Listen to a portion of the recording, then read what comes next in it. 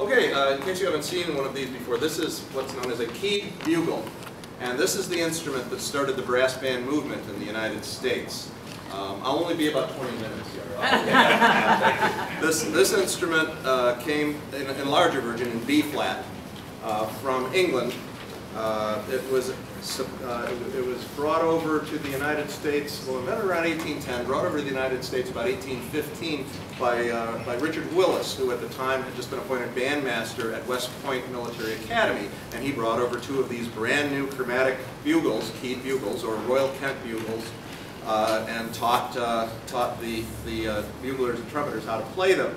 They became the new melodic instrument, leading to the entire brass band era of the 19th century.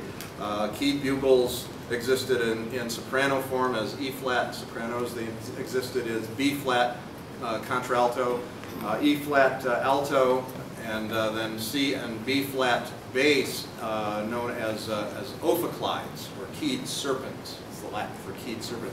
The keyed bugle died out in about 1855 to 60, except for a few holdouts who played this instrument. Some of the older guys didn't want to learn valves, which were invented and brought to the U.S. in the 1840s. They didn't want to learn to play the newfangled valve instruments, so they stuck with their keyed bugles until after the Civil War, when they retired or passed on into history.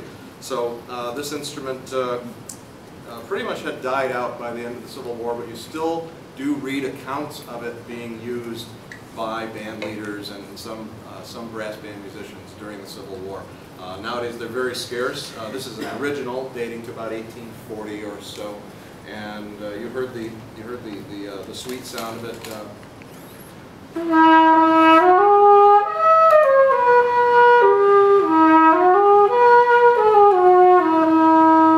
It's a very nice, sweet, mellow, pale sound. But with the invention of the valve, these went into attics, and that's where they're coming out of now, where we find them. So that's the keyed bugle. Thank you, Jeff.